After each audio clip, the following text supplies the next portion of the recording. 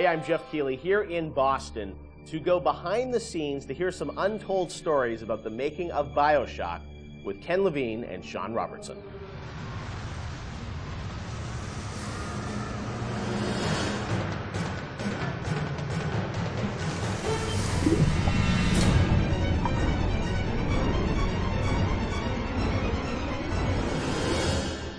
Let's talk a bit about the theme and setting of Bioshock, Rapture.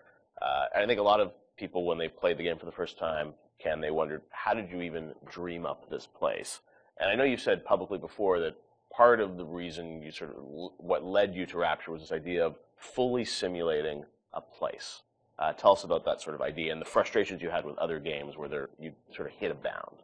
I think our philosophy was always to do what we were doing 100% rather than try to do something bigger and do it 50% or 40%. So one of the ideas of, and this sort of came from System Shock 2 as well, where you focus on an area that you can really bring to life and you kind of eliminate the questions of, well, why can't I go over the bridge to New Jersey? So we were able to really make a place, I think, that felt believable and real, even though in actuality it was really quite limited. But we just sort of dressed it with all these buildings outside that were all, were all basically glorified fakes. We let the story drive what we needed to show rather than some kind of like predetermined map which we set down, which is a little different than like System Shock 2, where we actually mapped a spaceship out deck by deck. Yeah. Because I don't know what the philosophy felt a little different there, because you want to feel like a real spaceship that was sort of stacked on top of each other. Rapture was free to sprawl across the ocean floor. Although you guys originally, Sean, were talking about doing this game on a sort of spaceship again, right? Yeah, when we first started talking about what the spiritual successor to System Shock 2 is going to be, Spaceship came up, but again, we wanted a limited environment, and we didn't necessarily want to do Spaceship again. And our first actual exploration of this space was underwater, but ultimately ended up looking like a spaceship. It just happened to have a couple of seaweed fronds outside. And that started to push us towards what artistic statement that we wanted to make this look different, and what rules we were going to set for the world. How at every turn we were going to try to remind the player that they were in fact underwater and that this wasn't a spaceship. And how, like underwater, we obviously know you did underwater, then sitting in the sky, like where did you come with the idea of like doing this underwater? I think there was probably a conversation. It's like, well, what kind of places could be cut off from other places? Yeah. Like, well, spaceship, summer camp, any island notion, right? Something that's cut off from the rest of the world. Yeah. So you never felt like you should be able to go over that bridge to New Jersey. I don't want to apply some deep and meaningful conversation. I think it was one of those ideas that you just kind of say, and then everybody's, that sounds cool. Let's try that. Let's go for it. And I think it lended itself to having very nice views out the window without having to build an insane amount of unique assets. Right. By today's standards, we still were a small team back then. And there's an expectation that because you're underwater, the view distances are going to be short, so you can really kind of fade out into the fog at a short distance and not have the expectation that, why can't I see forever? So there's a lot of limitations in a good way that we put on ourselves by being underwater, as opposed to like if you're on a cruise ship, then you'd expect to see across the water and we'd have to deal with that. Same thing with an island. Or in a city in the sky. Yeah, exactly. Which was a lot more complicated, yeah. So you came up with the idea of let's do this underwater, let's do this sort of isolated place. Then you had to answer the question of, why would someone build this? Is that sort of how it worked, sort of order of operations? You then had to come up with a story to explain? Yeah, I think we wanted a very believable reason why they'd be there. Right. And sort of the necessary isolation of the place sort of led to, well, what kind of person would want to do this? And I wasn't even particularly aware of the sort of political implications of what I was reading, but I've been reading, I had read The Fountainhead. Right. By Ayn Rand, and I mostly thought it was an interesting story. Like, I didn't realize that people were sort of basing their sort of political lives around it, because I wasn't that tuned in to that stuff at that point. And so, but I love the dialogue and the kind of speechifying in it, because you can see a video game character speaking with that kind of certainty and that kind of confident philosophy. It just seemed like a natural kind of thing to apply to this place, and so it just sort of all came together as a sort of who is the guy who would do this? Well, that character.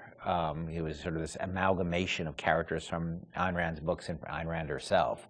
This sort of idealistic person who says, well, the only way to do this is to separate from the rest of the world. Right. And that led to Andrew Ryan.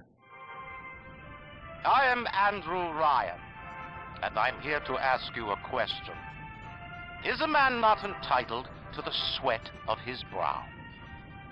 No, says the man in Washington, it belongs to the poor. No, says the man in the Vatican, it belongs to God. No, says the man in Moscow, it belongs to everyone.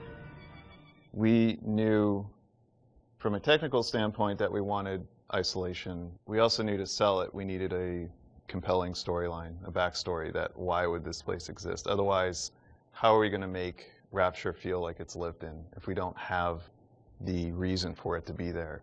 So once we decided on the underwater location and then the closed off spaces, that objectivist story kind of came in and made the art stronger and made the level design stronger because we could feed back into that loop. And I think that's why we had to have sort of Andrew Ryan's pitch right at the beginning of the game. We wanted people to understand why somebody would go there. And so he makes this very personal one-to-one pitch to the gamer, but also that was the pitch he'd make to people, which was, there's a place that you can be free of all these things, where you can not be sort of put upon by the government and not be afraid of nuclear war and not be afraid of all these other things that will plague you on the surface. We wanted that pitch to sort of resonate and make sense, because that's, otherwise by the time you got there you'd be like, well, this place is just fantasy, nobody would ever come here. And that the beauty of the place also was also tied into that. It had to be a very attractive proposition, or people who would believe that people would go leave their lives and go to the bottom of the ocean. I'm sure in some ways you had to convince the team and enroll them in your sort of vision of who this character was going to be and what the setting was going to be. How did that work, Sean? I mean, did Ken come in and say, hey, I've been reading these books, and I think we could sort of... I believe he just came in one day on a horse and said, Ayn Rand, everybody read The Fountainhead. Exactly. I bought 30 copies of it. Yeah, I think, here's a 2,000-page book or something. Yeah. Go read it. And it really is more organic. Like I said, we knew that we had this location, and you struggle to fill it with stories, and you struggle to find meaning of why does this place exist?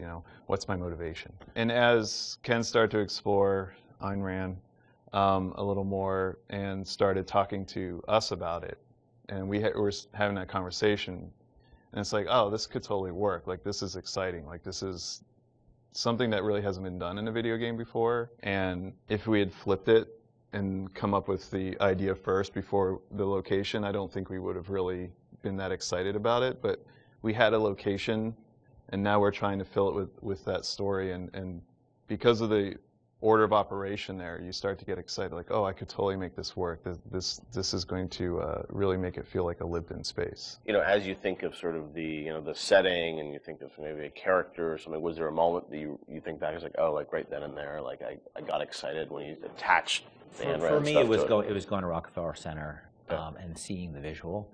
So I told this story before, but my wife and I were in New York, and we went to Rockefeller Center, which was, if you go to Rockefeller Center, it basically looks exactly like Rapture. It's because every building, you're sort of encircled. It's this block in New York, or a couple of blocks in New York, where Radio City Music Hall is, and where 30 Rockefeller Plazas, where you see that show 30 Rock, and the ice skating rink, and where they put the Christmas tree, and it's this very iconic location. But what's cool about it, it's all one, unlike the rest of the city.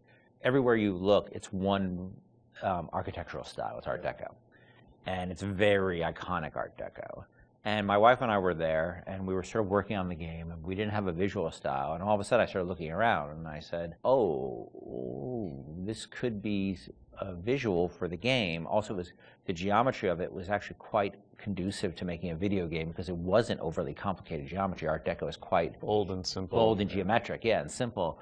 And so my wife and I bought a couple of tourist cameras before iPhone cameras, Throwaway cameras, yeah, throwaway cameras with little Kodak things, and we just started photographing doorknobs and light fixtures, and just sort of developed the photos. Remember that? Brought them in and said, "Come to the office. Here's a stack of stuff. Here's a stack of photos. Take a look. I'll see you guys in a couple of years. Go make this." City where the artist would not fear the censor, where the scientist would not be bound by petty morality, where the great would not be constrained by the small. And with the sweat your brow, Rapture can become your city as well. So you had kind of a theme, you came up with an art style, some of the iconic characters, and then, you really had to build the narrative around it. And you've talked about, a lot of the themes in the game and, greed, jealousy, sex, violence, all the things that sort of, drive us or what destroy us. And that was something I think that, as you thought about the story of the game, you wanted to, I'm sure, reflect some of those, right? Because I think people love the characters, it's sort of flawed in a way, and this is a world which is its own little microcosm, but had a lot of tension inside of it. Yeah, I mean, the character of Ryan was sort of, he's basically invisible through most of the game, right? Except for a very small portion. But he's very present because he exists, the city is him, right? It's such a representation of him. We never want to cut away to a cutscene where you saw Andrew Ryan, planning and scheming. We wanted him to be very present without actually being present. But once you had Ryan, once you had his desire to protect this vision of his, you just had to then come up with the characters who'd be arrayed in opposition to him. So we had this character, the Big Daddy, and then eventually the character of the Little Sister. And so characters like Tenenbaum came along, like, here's a person who's in opposition to him for this reason. And then you have, for more noble reasons. And then you have a character like Atlas, who's much more cynical opposition. Once we had all those characters arrayed, we're like, well, who are you? And, you ended up being a sort of, a pawn in the middle of all this opposition to Ryan. We just kept sort of homing in on that theme and making sure that you weren't, eventually figuring out that you couldn't just be here by an accident, that you're an integral part of this story, even though you don't know you're an integral part of this story. You think you're just there by happenstance. Look, Mr. Bubbles, it's an angel. I can see light coming from his belly.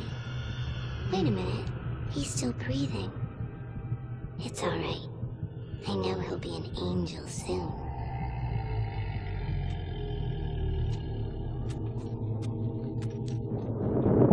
Bioshock was groundbreaking in many regards when it released in 2007, though fundamentally it shared many consistencies with Irrational's System Shock series. What elements of System Shock translated into Bioshock, and what was refined, altered, and innovated upon to create the world of Rapture? Let's take a look at the long road from System Shock to Bioshock.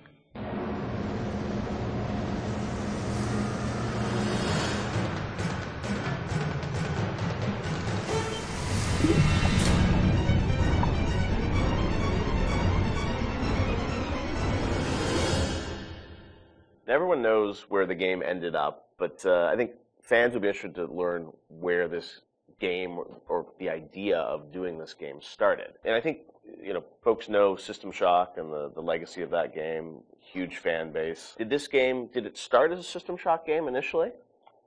No, I mean, because we didn't have the rights to that, right? We kind of felt that there was more game design to mine there. That it was sort of, we did that one game, and it was sort of the first game that really combined shooting and RPG. And it was a very small budget. It was a very small team, and it was the first game we had ever done. So we got pretty lucky, I think, in terms of how well it came out. But but the odds were sort of stacked against it. And the team, was really enthusiastic about doing a game like that. And time had evolved, and the team was much more, we had done a bunch of games together, and we were, we had a stable technology base, and we were like, okay, well, which System Shock 2 was not. I mean, that engine, no game had ever shipped on that engine. It was a very crude piece of technology. Most of us had never shipped a game at the time. So like, well, what if we had a stable technology base, and we had a team that was more experienced and more seasoned, and we had, an actual, like, art director, and which we didn't really have on System Shock 2. What could we do? And so I think there was a lot of enthusiasm in the team to really try to do a more mature version of that kind of game.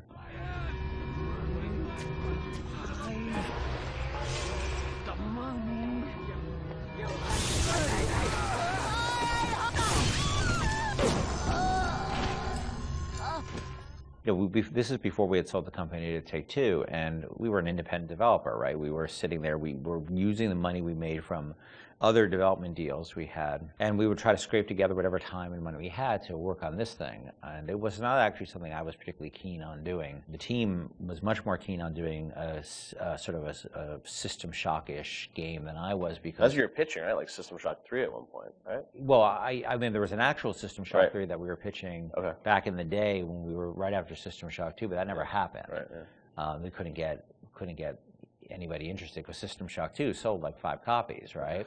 And so as the business guy, the guy who had to not only just sort of write the content, but the guy who had to go out and get the deals and pay everybody, I wasn't particularly excited about doing this because it was very disappointing when we did System Shock 2 and nobody bought it. You know, it got great reviews, it got these insane reviews, but it left us in a place where it didn't really move the needle for us in terms of making payroll. So I wasn't super excited about it because I didn't see I didn't see a publisher be interested in it, and I didn't see the audience actually being particularly interested in this kind of game. And it was really the team who convinced me to invest in this because their enthusiasm. I think a lot of them came to the studio because of System Shock 2. And so finally, they sort of battered me down. And it's good they did because I was not the first fan of doing this. And I know initially there was something called the Serene Dawn. That was a spaceship, or what was that? No, that was the name of a cult, right? Cult. Yeah. That's right. Okay. That one's, I think, been lost to the. If I remember correctly, Serene Dawn was a cult. You were playing as a deprogrammer that was infiltrating the cult, and your name happened to be Carlos Coelho, who was one of our programmers at the time. It's named after him, yeah. Then there was a story notion that I always really found interesting, which was that you have these cults, and you have sometimes people who they're these sort of characters who are really live on the edge of the gray morality, which is these guys who come in and essentially kidnap people out of these cults or rescue them, depending on how you look at it. Because what it really is, from a functional standpoint, it's a kidnapping, right? You're coming to an adult and you're saying, you're hired by their parents or whoever. And this was in the story, it was like a senator whose daughter joined one of these religious movements called the Serene Dawn, you said? Yeah, the Serene Dawn. And I always thought that was a really interesting tension of this hero who's basically a kidnapper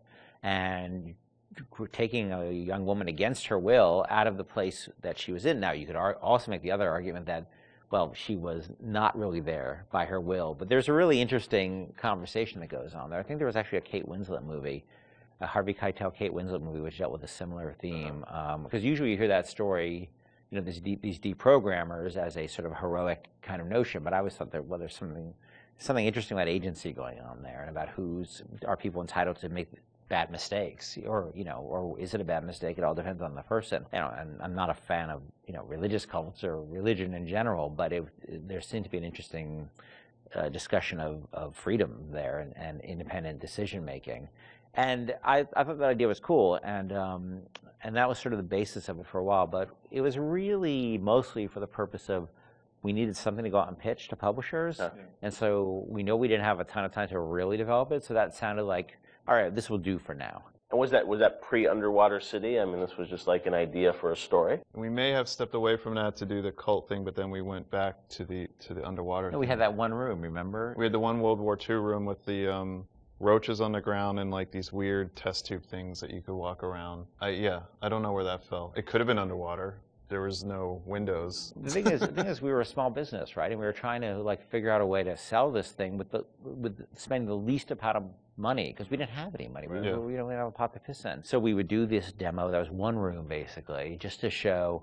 And I'd write up a document, and we'd take it around. I'd fly around the country, be like, "Here's our room." It was a different time, And we had just come off of SWAT 4. One of the advantages we had is that we were so familiar with that engine at that point that we could really start cranking through, small rooms and lighting and making things look good. So I took it on the road to sell it to somebody, and nobody cared. We'd go to a publisher, and look, they have to make money, right? And then we'd say, oh, it's sort of a spiritual successor to System Shock 2, and they'd be like, well, how did that sell? And I'd be like, my mom likes it, and they would be like, well, we can't, and usually we'd be talking to a fan a lot of executives, like sort of junior executives, were fans of System Shock, and they'd go to their boss and they'd be super excited, and their boss would open up, their Excel spreadsheet and be like, "No, we can't do this." And I think the pitch probably evolved as we kept trying different permutations trying to sell, but we were also out there trying to sell like 2 or 3 other things at the time. We had a pitch for a game called Monster Island, and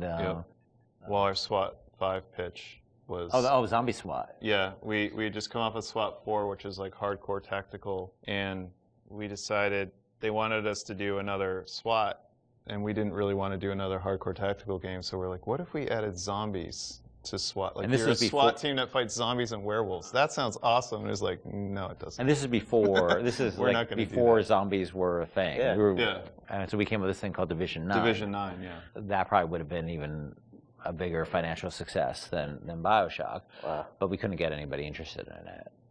We didn't have enough werewolves in the demo, I think. We had 0 werewolves in the demo. Yeah, we were going to have werewolves, weren't we? Werewolves and vampires. That was the whole, really? Yeah, werewolves, the whole, vampires, like, zombies? just throw it all the Universal Studios monsters from like... Oh, wow. Yeah. So what happened was we couldn't sell it, but we were always sort of independent-minded. And so I said, well, what if we sort of did this in reverse? Instead of getting a publisher first and then doing a press tour on it, what if we sort of did the press first? Yeah.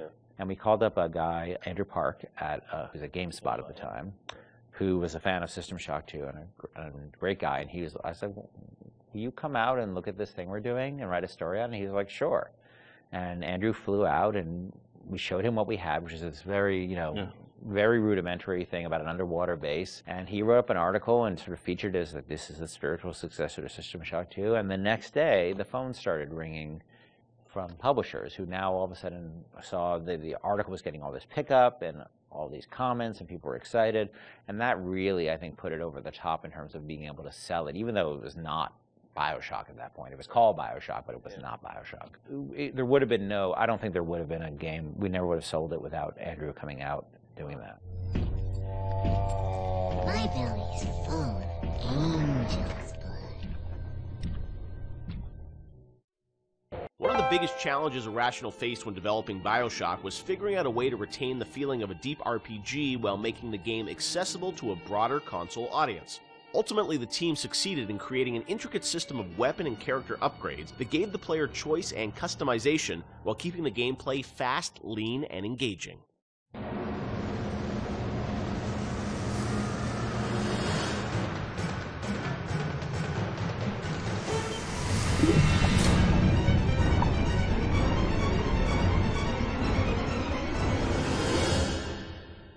One of the hallmarks of Bioshock, to me at least, was that it really blended RPG and sort of first-person action game together in a way that, is sort of standard today, but a decade ago was really pretty revolutionary. And I know for the team, I think at some point it became clear that you wanted this to work on consoles, not on PC, right? Well, both, yeah. Yeah. But so the idea of, doing a console game and a PC game, and doing something that sort of felt like a shooter but had much more depth. And I know in some of the early design docs you talked about sort of creating an FPS plus versus an RPG light. What was the difference in your mind between those two? I think for us, the big difference between System Shock and Bioshock ended up being that System Shock was more about your character growth and Bioshock was more about the environment. Because with System Shock, we really didn't have System Shock 2. We didn't really have either our team to make enough assets or the visual power to sort of make a really convincing environment. But as we started working on Bioshock, the art team was so strong that the ability to tell a story within the environment became the most important thing about the game. And that was sort of not something we thought right at the beginning. That was not really a concept we had. But as we started building things, we could realize that the visual world was the star of this thing. The Rapture was really the star of this thing. And telling the story outside of cutscenes, telling it in the world, so the gamer could discover the story rather than us telling him the story, telling him or her the story. And it was still very much, for the time, I think for the time, quite different than what you had seen in terms of there wasn't a lot of growth in shooters. So it was still, I think, for the time, very, very revolutionary. But I think System Shock 2 was even more ahead of its time in terms of that growth thing, because we defocused a little bit. Primarily, part of it was just figuring out how to do that all on a console controller was very tricky.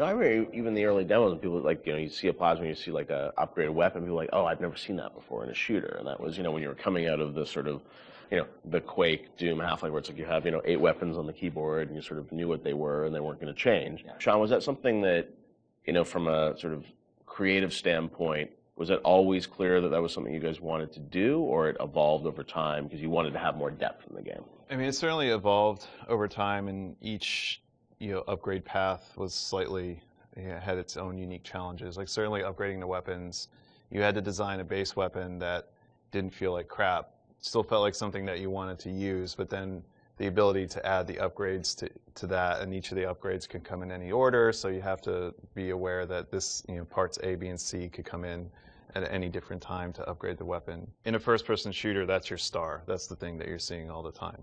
When it comes to other things, plasmids, things that are, Tonics. Tonics, yes, sorry. It's been a while. Come on, Sean. I know, it's 10 years. Those things were more offloaded to machines that you would then have to interact with, so you're not carrying the inventory around with you.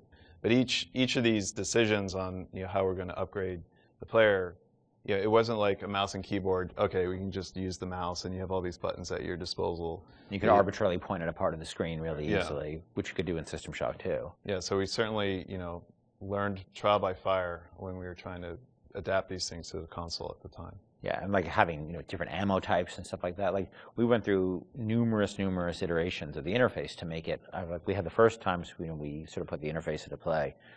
It was very obtuse and very tricky to get your head around, and we just kept working on it and working on it and working on it because you want to feel like second nature. But that was, we spent a lot of time on that.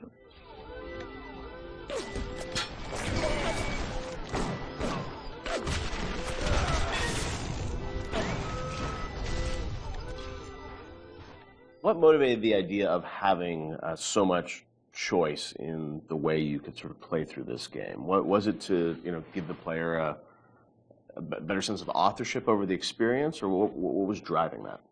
I've always liked the idea of giving the player a lot of agency in terms of their play style and experimenting with the play style and trying different things and seeing what worked and didn't work and interacting with the environment. The notion that it's sort of a playground that you get to play around with and imprint your own desire on was great, because I think we were more skeptical about being able to do that with story at the time. In fact, so much to the point where that became almost like a joke. That becomes the meta joke of the game of how little agency you have in your story. But agency in terms of how you play the experience and how you load out your weapons and how you interact with the environment, as compared to most shooters at the time, where basically like you can shoot them with the shotgun or shoot them with the the pistol. That was really important to us. So we spent a lot of time trying to make the world react in a way that you would expect and hope it to react when you tried something. Right. And some of those system or decisions we made about systems fed back into the narrative, like locking Adam behind Big Daddy and the little sister. Like you can't get Adam unless you deal with the Big Daddy, which then becomes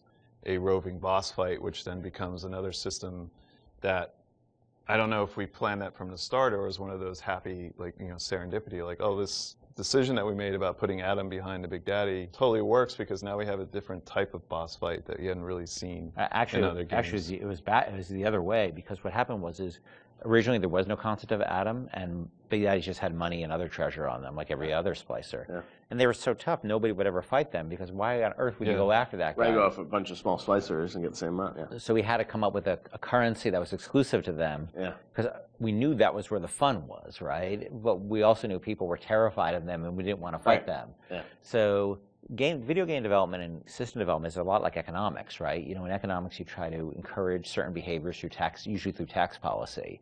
Well, you want business growth, so you lower taxes on certain segments of the business economy, or you want to encourage, people to move into this area, so you make incentives to move in here. We had to make an incentive for players to fight the Big Daddy, and Adam became that incentive. And then once you had this Adam, then you had a new piece of narrative, which they could then incorporate back into the story. Yeah. An old tasty Adam fucking drink. Stay away from her, or it is you who will be shot next. Easy now, Doctor. He's just looking for a wee bit of Adam. Just enough to get by. I'll not have him hurt my little ones.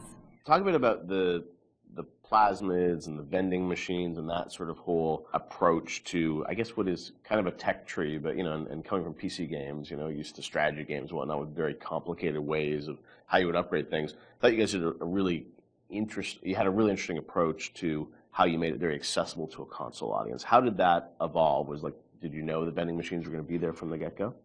Well, we had vending machines in System Shock 2, so we were sort of lifting that, and I always thought that was a fun notion because it's a affordance that people already understand. You know, they see a vending machine, they know immediately, oh, that's where I buy stuff, right? Yeah. And you also then have to have a shopkeep. When we talked about wanting to make things, put limitations on ourselves so things felt fully believable. Yeah. If we had a shopkeeper sitting there, you can't shoot him. He sits there, he doesn't say anything. Right. And all of a sudden he feels fake. Where a vending machine, the Circus of Values machine, can feel 100% authentic, you know, despite the fact that it's selling like ammo and stuff like that, you know, which is, you know. In an objectivist society where you don't have rules and regulations on that type of thing, it feeds back into the narrative. But you don't then break the fiction at all by having these characters who sort of don't really live and breathe in the world. So the vending machines became an important part of that. But we still want to give them character, and hence and so that clown image came from a piece of that image is actually from like a fruit container or something from like the 1940s. Okay. And so we had a book of like royalty-free images, and I saw that image, and I'm like, let's put that clown on it, and we'll call it Circus of Values, and then we wrote some lines for it, decided he'd be this sort of asshole clown, and then we hired the best actor in the world to play that part. That was me. My biggest Avengers, I didn't cost anything. I didn't know you were really. I was a clown. Yeah. I was a clown. I hear it in my head every day. My wife hates that voice. She hates that voice. You can give us a little of it right here. Welcome to the Circus of Values. She does not allow me to do that, so I'll do it outside of the house. Okay. But it allowed us to have something that felt very rich and very real, while being very limited at the same time. Feel your cravings at the Circus of Values. And also, you know, the plasmids and sort of the motif of sort of the videos and how you explain sort of what a plasmid was, that was a really fun way, I thought, to sort of explain that. Sean, how did you guys evolve that? Because it was a very artistic approach.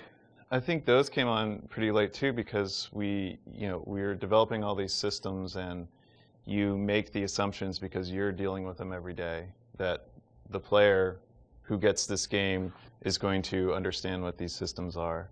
And we always joke that you can't ship a developer with a game, or you can't expect somebody to have a README file for all of these things. Nobody's understanding what these plasmids are or how to use them. How do we present these to the audience in such a way that they're going to understand what it is fictionally and what it is functionally? Because Rob Waters did a lot of the animations on those, and we sit down and we write out like a little 30-second commercial of what this thing is. And again, because going back to the narrative, this is what would happen in Rapture. People are trying to sell these things, so they would come up with commercials to explain why you need this. Using that as your framework, you can then come up with all of these little gags that people will remember that have a little personality to them. But I think ultimately in the end weren't that expensive to create, because they're cheap. I think that one of the most important things about it is we didn't want them to be long, and we didn't have a lot of budget for the art, so we had like a couple of frames of animation in them essentially. And so we had to figure out, how do we message how this thing works in like that. And that's what marketing is, right? It's how do you message how something works. And marketing and tutorializing are very similar things, right? You're trying to get a message across in a very brief period of time in a very snappy fashion. And I think that one of the things that I always felt about games is that tutorials are sort of death. And because they're usually like, you go into a scene and there's like a shooting range or something like that, and narratively they never really make sense either, and they're so boring. And so we always try to put a big burden on ourselves of how do we train people while not letting them know they're being trained, and brevity is really important to that. So we had a bunch of art constraints on that, which also led to a bunch of writing constraints, and so those things were like, I don't even know if they were 30 seconds. Yeah, they were really short. Yeah, like 15 seconds long. We had to explain a whole plasmid in that period of time, and I think that was a good exercise because it also made the game, it forced us to be concise and to really explain what this thing was like that. Throw objects at foes. You can even catch grenades and throw them back.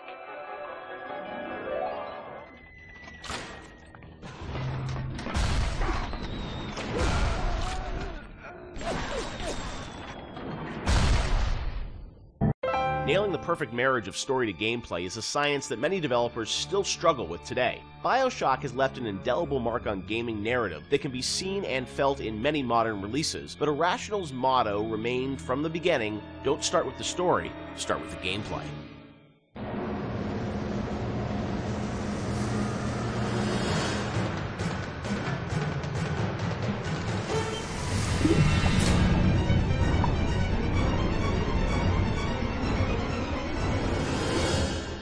A lot of fans probably wonder about the process you go through in writing the story and the design for a game like Bioshock. You've talked about how it evolves over time and what eventually ships is very different than your initial vision.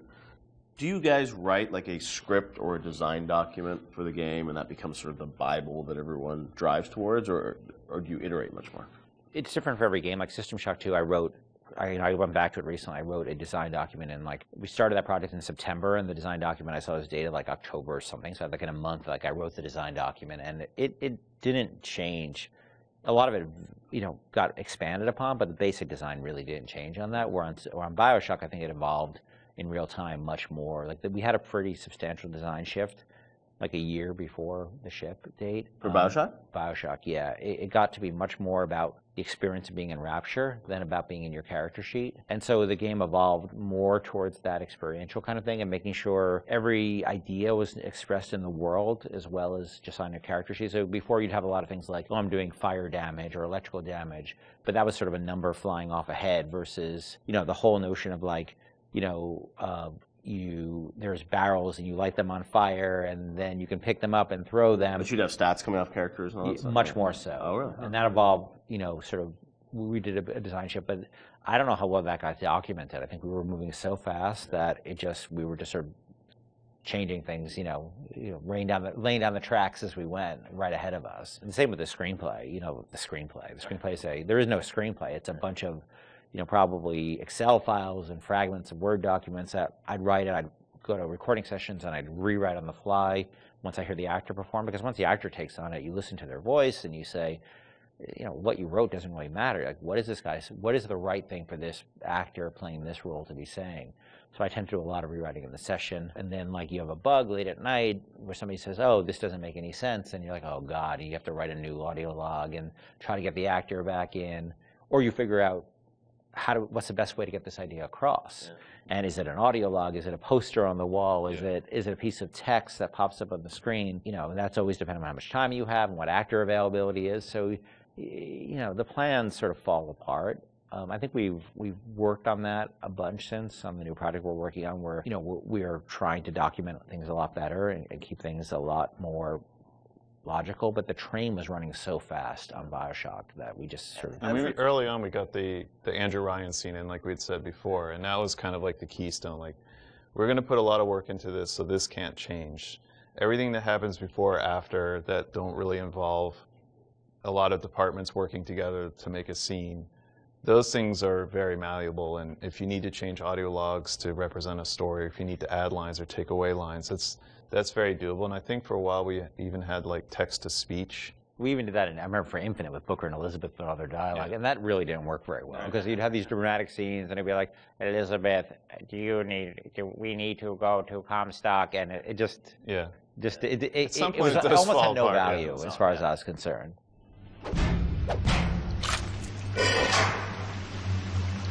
Atlas radio on ahead says you're looking for an invite to the fisheries. Nuts, I say. But if your head's up to the Wharf Master's office and find old Peach on research camera, maybe I could manage an invite. Ken has so much of, these games in his head, and you're sort of, you can keep it all straight, or try to, with all the different things and changes. But from the team perspective, Sean, because this is evolving and Ken's thinking in his head about how this all ties together, how does the team sort of keep up with, what the whole game is going to look like? There's a lot of specifics that can change. For instance, Atlas used to have a Southern drawl. Right. And then, we recast to the Irish. And we actually cast an actor, wrote the lines, did the whole thing, and realized that people hated that character and distrusted him from the first start. So we had to rewrite him, recast him, redo everything. Yeah. From a team perspective, you kind of get a sense on which things are going to be really volatile and that you probably want to push off till later, because if you work on it now, it might change. Larger themes don't tend to change too much, meaning we knew we were in Rapture, we knew we had Big Daddies, we knew we had Little Sisters, we knew we had Splicers, we knew what the arc of the story was about Jack coming into Rapture, and the specifics of this radiolog versus that radiolog didn't really affect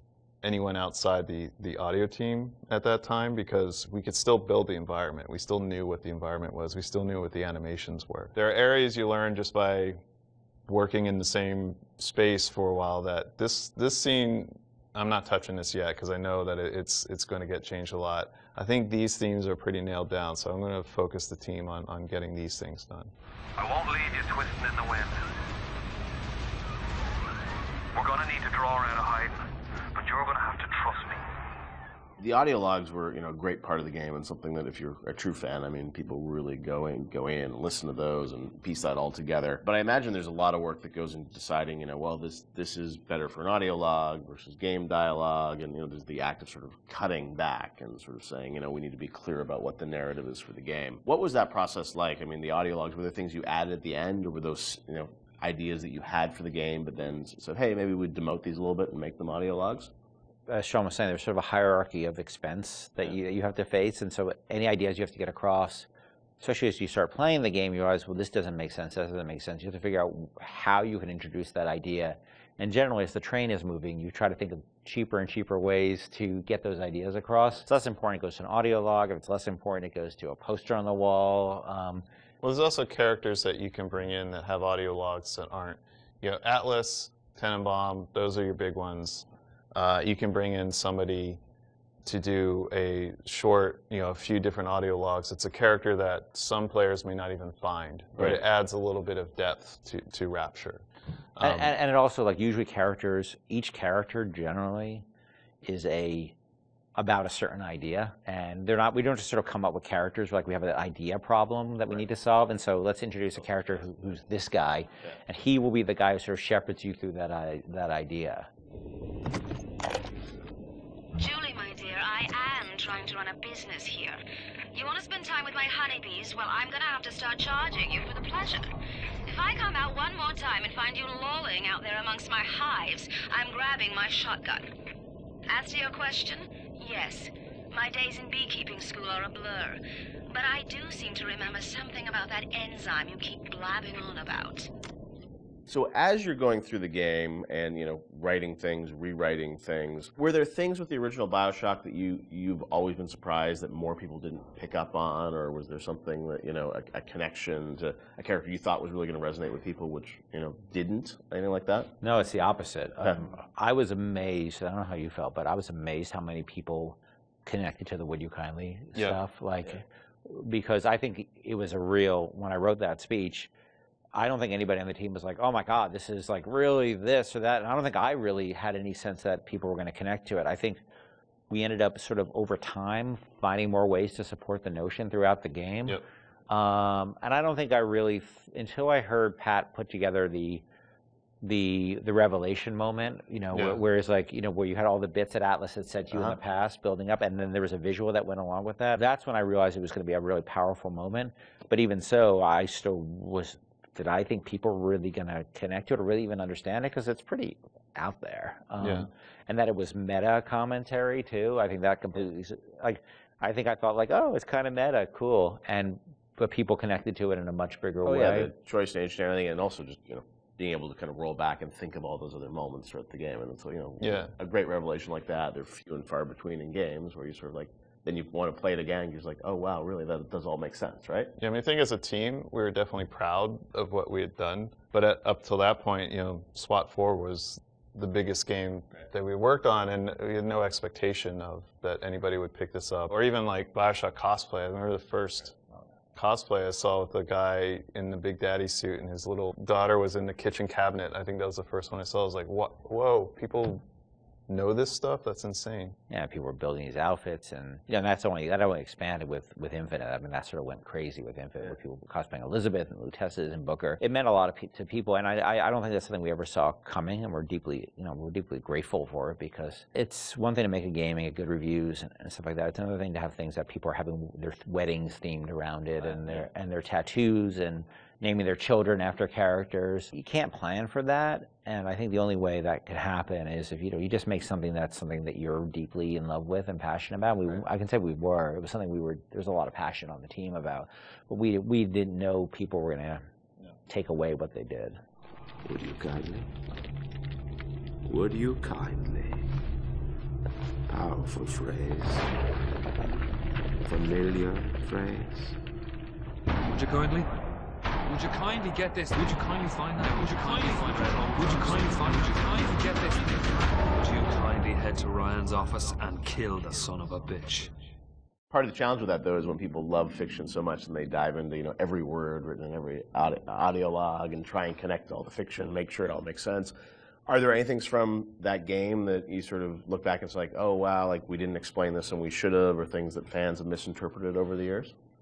There are things we think that we did that should have or shouldn't have been in the game. Like I was never a fan of having two endings, and I think that's what the publisher was asking you to sort of have a. That was the one thing that 2K, and they were very hands off. That was the one thing they insisted on, and it's not something I really thought was a good idea, because they're still limited, even though they're multiple. They're still limited, and so that was something that we ended up doing. One of the endings was far better than the other one. I mean, there's no. It's clear that I was much more interested in the happier ending with the little sisters than I was with the nuclear submarine ending. I'm sure part of it was the idea that if this game is, if you're making a choice throughout it, I'm sure when some people are like, oh well, then it has to be a payoff, right? Right. Except the game was really about lack of choice, about not being a choice. So that always struck me as a tension that was weird. But look, at the end of the day, they were putting up a lot of money, and so I can't really complain. They weren't dictatorial at all during the development. So that was the one thing. But that's a game that I wouldn't have put the boss battle in, the final boss battle. Like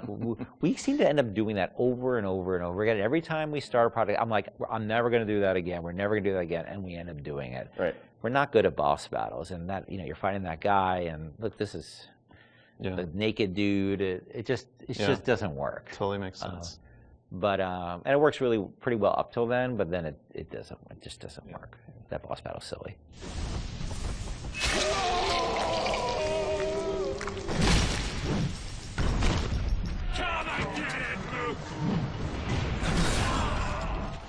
Rapture is filled corner to corner with detail and history, and the cast of characters that occupy this world are no less dynamic. Every splicer, every level boss has a story. In many ways, these characters are a reflection of their environment, and their environment a reflection of their character.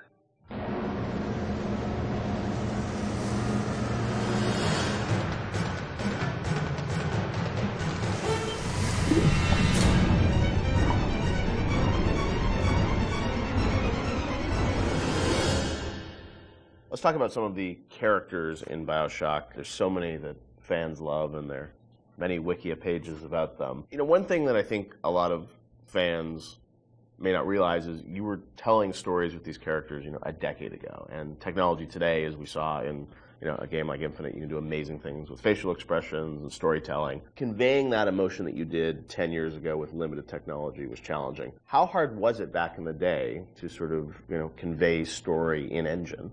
We had such a small team that, we had to show Tenenbaum or Atlas. They were just splicer models, right? Yeah. Oh, really? Tenenbaum was Ladysmith, which is there's a reason that she's in shadow behind glass, and it's not to be dramatic. It's because we couldn't afford to build another. Really? Yeah. So just something as simple as that, like you couldn't afford to build a model. We didn't have the we had a few character models in the game. There's budget maybe at 8 the or 9 time to character build a new models. character Really? model, yeah. Wow. So we're like, oh, we'll put her in silhouette behind a light, and people think it's noir. And so much of it was driven by the voice performance, I feel like, too, because it was like a radio play in many ways still. Yeah, we had some really good actors, and I was able to spend a lot of time with them, and the fact that I could write the stuff, direct it, and then rewrite in the room, and the fact that we had actors who were, for whatever reason, I wasn't even in the same room as them. I was on a speakerphone. Right. They were in a studio in New York or LA or something. I don't think I met any of them. Really? None of the actors in Bioshock you ever met in person when you were making the game? maybe since, but at the time I hadn't met a single one of them. Except maybe a couple people like, you know, I played the Circus of Hours thing. Nate Wells played the Jack on the plane. You know, a couple of people in the studio. It was community theater, you know, in terms of the tech and the sort of time we had for it. But the actors were, you know, we had some exceptional actors. I will say, as you know, doing animation on that game, that you can hide bad animation behind really good audio, and it makes the animation look better. We didn't have a tech animator. It was me. I'd never rigged characters before, and now I'm rigging characters, trying to figure out how, you know, to get all of these characters out to the animation team. So we're very limited when it came to animation tools. Yeah, Since apologize to my animators. No, but you did the big. I mean, for your first game that you rigged the Big Daddy, which is you know, it's not an easy character to rig. It was, you know, we figured it out, but the tools that we had on Infinite were not the tools that we had on Bioshock. So we figured out what we could do and what we could do well, and tried to hide, kind of, you know, put into the darkness the things that we knew we couldn't do very well. And having voice actors of that caliber that can bring those characters to life, you tend to fill in the blanks. So tell me, friend, which one of the bitches sent you? The KGB wolf or the CIA jackal? Here's the news. Rapture isn't some sunken ship for you to plunder. And Andrew Ryan isn't the giddy socialite who can be slapped around by government muscle. And you did get to revisit Rapture in the DLC for Infinite, and you know, with today's technology or technology from a few years ago, I'm sure it was liberating for you guys in some ways to be able to use that tech to bring the environment and also characters to life. What was that experience like for you guys to go back and sort of revisit Rapture? It was liberating because we got to revisit it, but we also, I think when we started, thought we'd be able to go reuse some of the old assets, and they just didn't hold up anymore compared to the Infinite assets. So we basically had to rebuild, not just rebuild everything from scratch, we had to reimagine it from scratch because, you know, we had the ability to make it look grander and bigger, but still feel like exactly like Rapture. It was a different kind of, we're making a different kind of experience than Bioshock 1, so it was tricky to make it feel like it was the same kind of game. Because it wasn't, you know, the first one was sort of an action game, the second one was really a stealth game. You know, the Barrel Sea Part 2 was really a stealth game, and you're really telling the story of Elizabeth throughout those things. Yeah. So it was a different lens, but it was also cool because it allowed me to make the whole story about Elizabeth. You know, to have her be central to the franchise from the very beginning, and she was always, you know, she became the heart of it to me, and to have her, it was really exciting for me to make her, you know, her heroism be something that set the events of Bioshock into motion, which eventually, you know, saves all the little sisters. That was really gratifying, a nice way to tie the whole thing up for me. And you probably didn't have that idea 10 years ago, right? You had to retrofit it off. I have no idea. He has a letter that he's addressed to himself that's 10 years old. But, yeah. I don't know. Well, I mean, for me, it was a nice way for me to say goodbye to Bioshock and Bioshock Infinite, because, you know, those two worlds together, you know, you don't realize, or I don't think the audience realizes how much time you spend with these characters trying to get them out and polished and into the world. And it was a good opportunity, I think, as a game developer to kind of have that little coda at the end where you're like, okay, I get to, now I'm ready to move on to the next thing. I've had a nice, you know, break, like let's seal this off, and now I'm on to the next thing. And it was like 12 years of our lives, too. Between the very beginning of it, and it was a long time. Well, I mean, so my daughter, who is 16 now, I did a lot of filming of her when she was 6 as a little sister. Oh, wow. And this was not mocap, I was just running around the office. And I'm like trying to be like, now trip over the thing and pretend you die. Or like, you know, like trying to like not like traumatize a 6-year-old. Yeah, pretend you're drinking something, and you know, and I never showed her the actual game until much later. But she, on BSI, I put her in a mocap suit and actually used her for the little sister in Paris that's running after the balloon. So that was kind of, for me, like a nice way to connect it all together. Were there any characters on the original game that you found hardest to write? I mean, you mentioned, like, you know, recasting Atlas, things like that, but was there a character that was the most challenging for you, Ken? Well, Atlas, because, you know, he was basically written completely twice. That was very, very tough, and I was very happy about the original character, and I thought I'd really done something great, and then you showed it to people, and they just hated it, and they didn't trust him. And if they didn't trust him, we were screwed. All falls apart, yeah.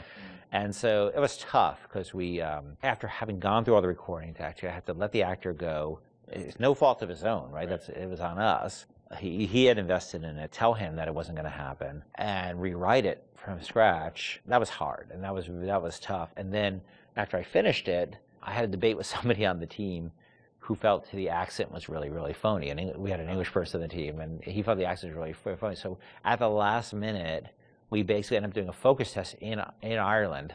Wow. To see if people bought the accent, because the actor playing Atlas was Irish, but he was from a different part of Ireland, so he was playing a different kind of Irish accent. Right. I don't think he was from Dublin, and Atlas sort of had a Dublin accent. And so at the last minute, I thought I was going to have to do it again. Oh, wow. And fortunately, the focus test came back, and people loved it. I don't know how you survived that plane crash, but I've never been one to question Providence. I'm Atlas, and I aim to keep you alive. And a lot of the villains in the game felt like they were, very much tied to certain levels. And this was, you were still in an environment of levels with Bioshock, right? It wasn't just a big open world. Did that all sort of get designed together? It's like, here's the best villain that's going to fit to this environment and this theme of, this area? Some of them work better than others. I mean, I think obviously Steinman and especially Sandra Cohen really, I think, dominate in terms of the level boss. They are their levels. They are the levels, and some of the characters didn't hold up as well, I don't think, on the writing side. The fun thing about the characters at work, like Simon, where he had all those little displays with the scissors and the tech, that was stuff the art team came up with to support that character. And obviously Sandra Cohen, in that level, I had this idea for this character, and as this artist, and taking Andrew Ryan's thinking to the extreme, through a lens of art, was really fun. They were really, in a lot of ways, they're sort of like more like Batman villains than they are like actual, real world villains. That they all have the Joker cares far more about the humor and the dark humor that he has, and the Riddler cares more about the riddles than he actually does about money. Right. The money, the crime is this afterthought. Right. It's the philosophy. And so these characters have a lot in common with, and there's probably a lot of inspiration taken from sort of characters like the Joker in terms of a guy like any of the characters in Bioshock, because they were really driven by their ideology, but their ideology is a mask for their sense of selves, right?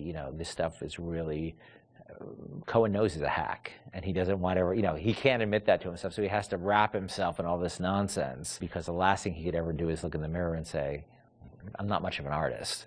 No need to thank me for jamming the transmissions of those boors, Atlas and Ryan. Let them have their squabble. The artist, yes, the artist knows there is richer earth to till. From the moment you boot up Bioshock, you can feel the story grab hold of you. A plane crashes at sea, a mysterious lighthouse, a sprawling city beneath the ocean. Hooking the player from the first touch without overwhelming him with convoluted RPG mechanics was key to the success of the game and the skillful ramping up of Bioshock's legendary gameplay.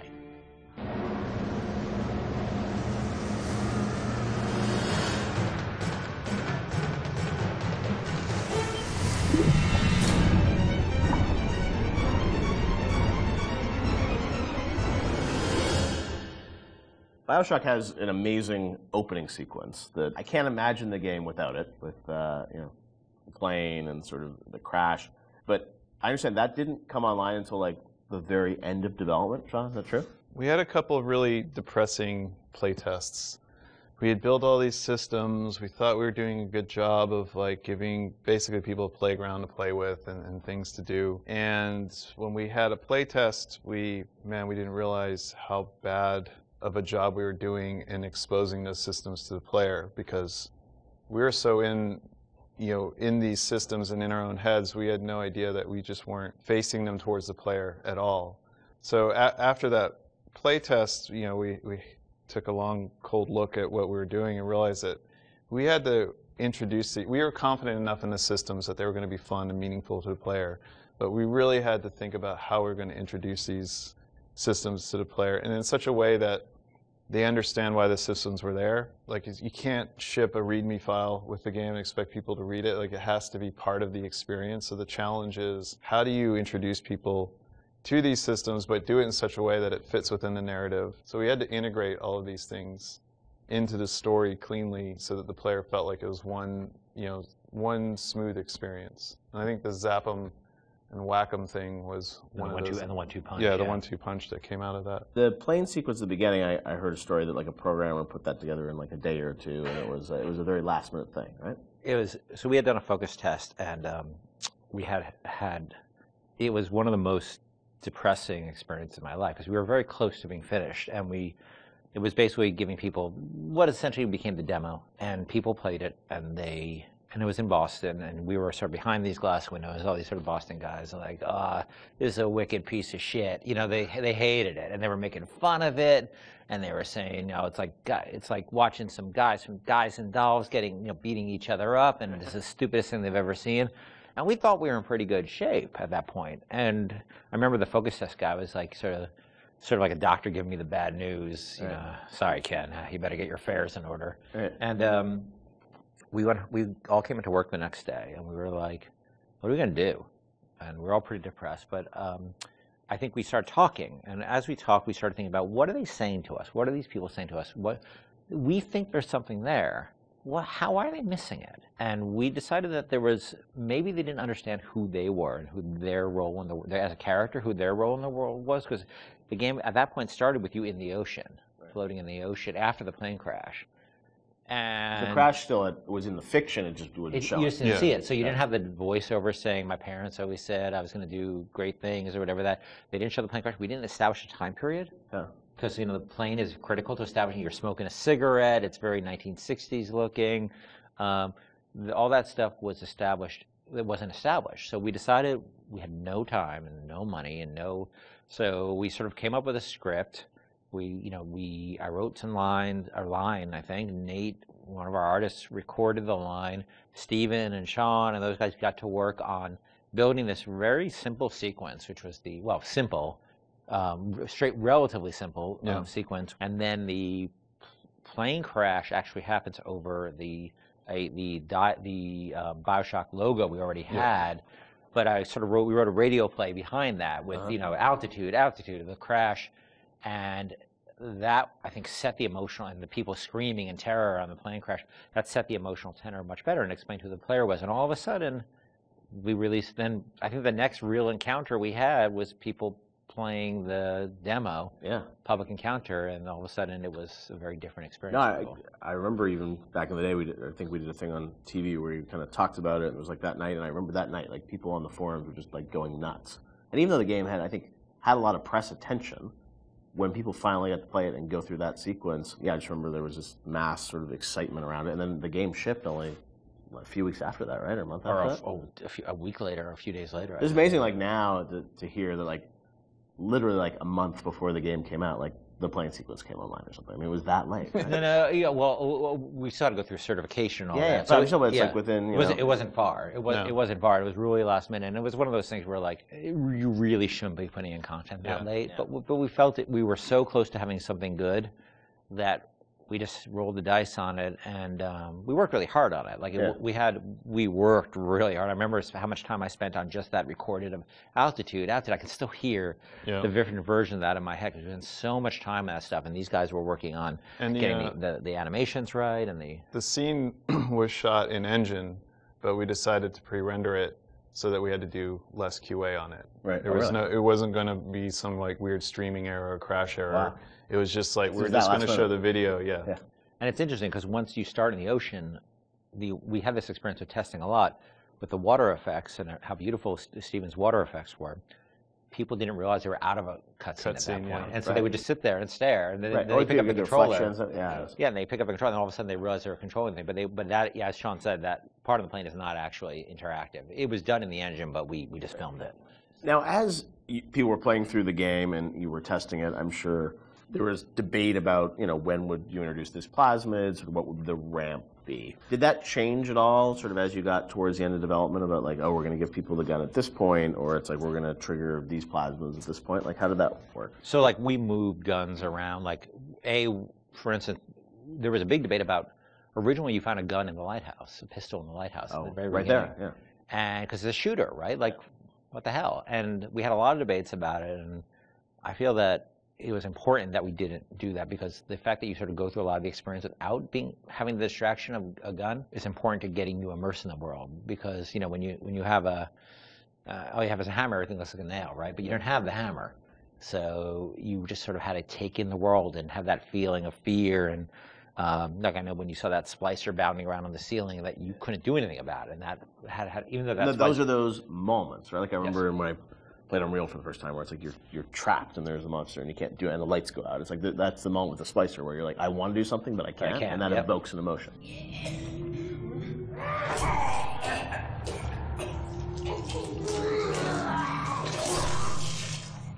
I remember we kept, moving where the machine gun appeared around and where various plasmids appeared around.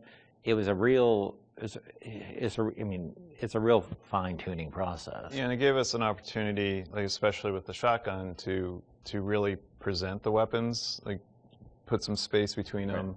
It's a moment when you finally. Yeah, I think we get the shotgun Paul sequence. Paul Hellquist was he put the sequence together for the when you see the shotgun laying in the pool of light. Like every game developer knows what that means. You know the minute you pick that thing up, something's going to happen. But it was still a very effective way, as I'm remembering it, to, oh look, I've been waiting for this thing, I'm going to pick it up, and now you have an immediate opportunity to use it. But at the same time, we're trying to ramp up the tension level by having the splicers kind of on the outside of the light, so you can't really see them, and then coming in one at a time and attacking you. Yeah. And we had very few tools to really control how the splicers acted. So how they were set up and how the environment was lit was really important. There's even other things like when you get the TK plasmid, I don't think we had a lot of physical space and opportunity and time to really present that. So we came up with the narrative that, it was the doctor's office and he used TK to practice tennis. And we had the turret in there that threw tennis balls at you. So if you wanted to, you could catch the tennis balls and throw them, and you could knock things down. I think it revealed pickups that you could then, pull to yourself with TK. But we're always trying to think of like little backstories that we could do. It doesn't have to be as involved as the shotgun ambush. Sometimes it's just, let's take a grenade turret and turn it into a tennis ball turret. Because we want to, because I remember like the impulse was, I've been to dentist office, and there's always some like weird aspect of the dentist personality. They always want to get through their office, They just have to have their hobby featured in some way. And so we saw an opportunity there to both feature this, he's a tennis nut, and teach TK at the same time. And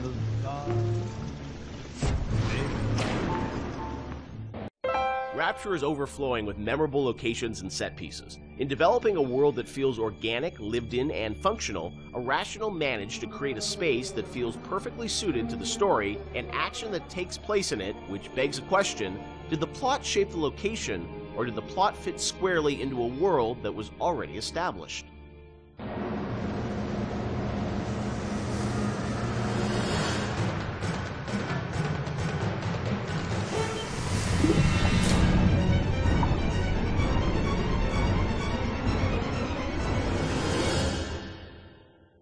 Let's talk about some of the areas in Rapture, because it's an amazing place, but also it feels like there's certain areas that are very well designed, and that they have, a very certain aesthetic, and the characters in there, it all kind of comes together. Ken, do you have a part of Rapture that resonates the most with you still to this day? I think the opening is always going to be the most important to me, because it's we spent a lot of time there, and it was all, for me as a challenge, as a narrative guy, is sort of how do we set up a very complex series of events and a very complex notion, and all this, Andrew, with so much to tell, Big Daddies and Little Sisters and Andrew Ryan and the time period, and do that all without cutscenes. And especially, I think, the descent to Rapture, when when you go in the bathysphere, getting that right, getting everything right down to the bathysphere, cresting the hill and seeing the city for the first time. Remember how much we worked on the timing of that, just getting that. And it took us forever to figure out that we should just put the slide projector covering the window. Again, in hindsight, it seems like such an obvious choice, but we were really trying to figure out, how are we going to tell this story of Ryan, and then reveal, so you can see the city beyond the hill. And also, we didn't have to show the whole transition going down the bottom of the ocean, because the whole screen was covered. Spoiler alert. I think that's the part that will always be near and dear to my heart. Yeah, for me, it was Kashmir. Yeah. That was one of the first. The restaurant at the beginning. Yeah, the restaurant at the beginning, because it was really like the first art box that we created that was Rapture. I mean, we created spaces before that weren't really hitting the Art Deco look. Scott Sinclair just started, and he built that, designed and built that statue of the Atlas with the world on his shoulders that was in the middle of the room. And Mauricio had done some concept art for us of that space. And once we started putting everything together and getting it into Engine and actually walking around it and seeing those giant windows off to the side that just showed the seascape and really drove home the fact that you were underwater. It was the first time really all the elements started to come together. And we actually we had built a bunch of stuff, and we actually stepped back and said, we have to just get one room right before we go any further, because we weren't getting it right.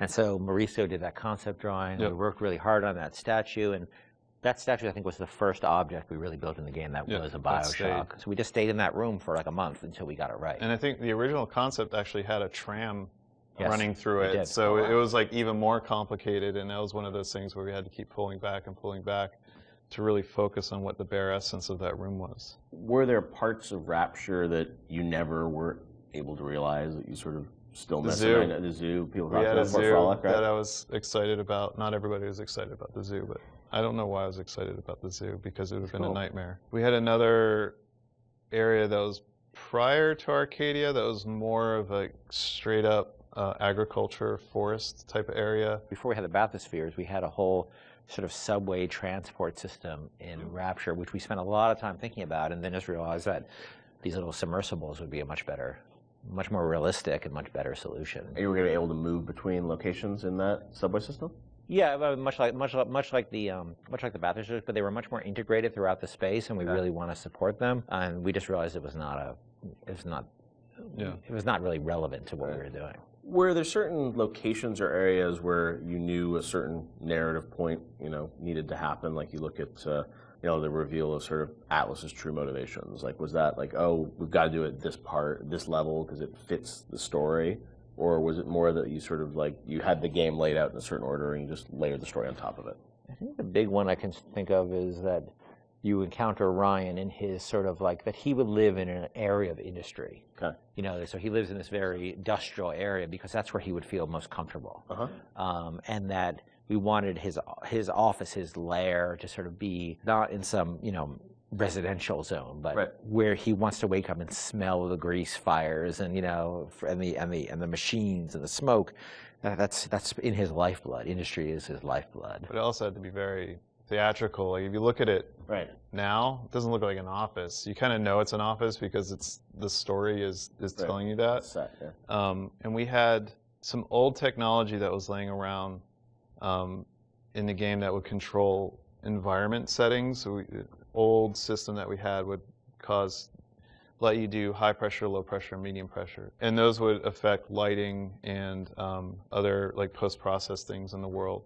And that was a system that was cut, but because the code was in, we were always trying to figure out ways to use it. And one of the ways that we used it was in the Andrew Ryan sequence, because we didn't have a lot of narrative storytelling tools. We were basically switching the atmosphere to get all the lighting changes. So whenever a light changes in that scene, we're telling the game that the atmosphere is changing. So, and then the preset atmospheres come in and shine the spotlights on them or bring up the house lights when we need them to. It was very, very early on. You could change the pressure in the areas, and that would change how explosions worked and all this stuff like that. And we just couldn't figure out how to make it gettable for the player. We couldn't make it feedback, but we still had all those. That moved a lot of levers in the game, so we still had the system. So we used it for the sort of theatrical cues of the, very theatrical cues of Ryan appearing, the lights going down where you are, and the lights coming up where he is, because the engine didn't have those tools by default. The assassin has overcome my final defense, and now he's come to murder me. In the end, what separates a man from a slave? Money? Power? No. A man chooses. A slave obeys. And there was a great sense of sort of artistic progression as you went through the game too, and that each level had its own sort of voice. Was that something that, you know, a lot of games as they move further in development, it's like, oh, we sort of ran out of time. We can, you know, it's like we're just going to sort of repeat this and change the color palette. It felt like, I mean, for the team, it was very defined from early on that you wanted each sort of level, which they were levels back in the day, to feel distinct. Yeah, I mean, we had sort of experimented with that back on System Shock 2, back when every Doom level looked pretty much like every other Doom level, because they were just working on the same set of assets. We decided with our very rudimentary tools in System Shock 2 that we would progress with color, and every deck would feel different from a color standpoint, even though most of that was lighting, or textures, nothing really more. But we have the tools to actually, you know, sort of theme levels. I think a lot of this goes back to, I think my first memory was actually from when I was 1 year old at the Montreal World Expo. World's Remember Fair. when you were 1? Well, I remember being at something at this World's Fair, which I didn't realize, I think was in 1967, when I was 1 year old, a little over 1 year old. Wow. And I was on a theme park ride they had with and I remember being at this thing where a big bat flies out of this sort of thing and comes up. I don't know why I was a 1 year old was on this ride. I'm not sure, sort of a haunted housey kind of ride. And I remember loving it. And I think that stuck with me. So the notion of sort of theme parky themes and settings, and Disney World does a great job with this. You can go to Disney World, they theme areas. So themed areas are something that always resonated with me. And Bioshock sort of always has had this notion of feeling of theme in different areas, much more than the real world has. Like you walk from building to building, most of them you can't really tell them apart. You Right, walk but from there, yeah, you know, walk from a floor of an office building to another floor. It's not going to look any different. But we always felt that was really important. And there's also, I mean, if you look at SWAT 4, saw some early experiments with this, especially like the serial killer's house level in SWAT 4. Just probably one of the most dense levels that we ship, but you were trying to tell a specific story with that. And going straight into Bioshock and using the same exact engine that we're using, and we were very comfortable at that point with how the engine worked and how to art up these rooms, gave us a leg up when we sat down and really thought about what stories are we specifically trying to tell. And one of my favorite anecdotes from this time period is with Sander Cohen. I think it was Nate Wells and Stephen Alexander sat down one night, and they came up with a backstory for every dead body that you find in that space, and then they told that story with the props that they could. Even if it was just like, this guy crawled 3 feet and then shot himself in the head because he was sad about something, you know, they put those marks in, maybe put a picture next to the guy, and then he shot himself. So they really like did their homework and tried to add, you know, the backstory for everything that you're going to find in that space. I've got Atlas's goons hitting us non-stop and 2 dead mechanics just this week. We need to control costs. If I wanted to deal with amateurs, I would have stayed on dry land. Iconic and haunting, the Big Daddy and Little Sisters of Bioshock immediately captivated the public's imagination. Big Daddy encounters defined the Bioshock experience, creating new mechanics and techniques that had not been seen before in gaming.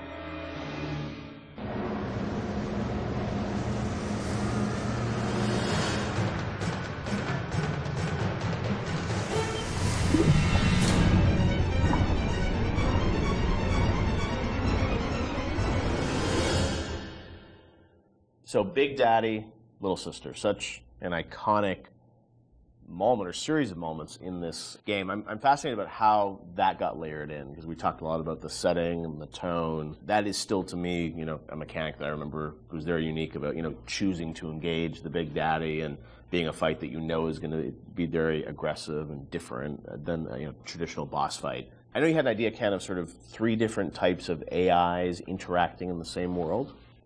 Yeah, we were sort of like I was trying to think of like AIs you hadn't seen before, and this was still pretty early. Like 10 years ago, a lot's changed in 10 years. So like AIs were still pretty much enemies who saw you and came after you. Zigzag, shoot. Yep, and then that was really the focus, is how you make them, you know, use AI better at you, you know. So I started thinking about, are there more primal behaviors to think about? And I was watching a nature show one day, you know, these typical nature shows, and it's like observe the mother tiger taking care of her young, you know, one of those kind of things. And I realized that we don't even need a narrator on those shows. We understand certain behaviors just by looking at them. They're very primal, like somebody protecting their young, the predator-prey behavior. Those things were very, you don't need dialogue for that. And AIs at that point we didn't have the ability to do a lot of sort of smart AI. Yeah. So I said, well, what if their behaviors are just very primal, and we can model those behaviors? So aggro rules is something we knew we can model, right?